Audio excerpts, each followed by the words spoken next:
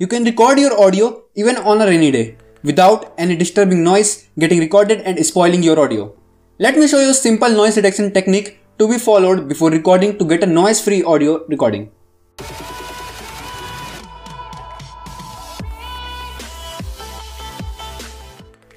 Step 1. Go to Settings and click on System. Then go to Sound from the left sidebar. Now click on the Sound Control panel. From the pop-up window, select Recording and double-click the mic you are willing to use.